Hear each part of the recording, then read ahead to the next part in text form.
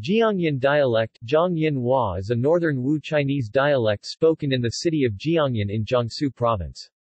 Jiangyin dialect is a member of the Wu Chinese Taihu Wu family of dialects, which means the inhabitants speak a dialect similar to that of nearby Wuxi, Changzhou, Suzhou, and Shanghai. Jiangyin dialect itself is of the Piling variety, related to the Changzhou dialect.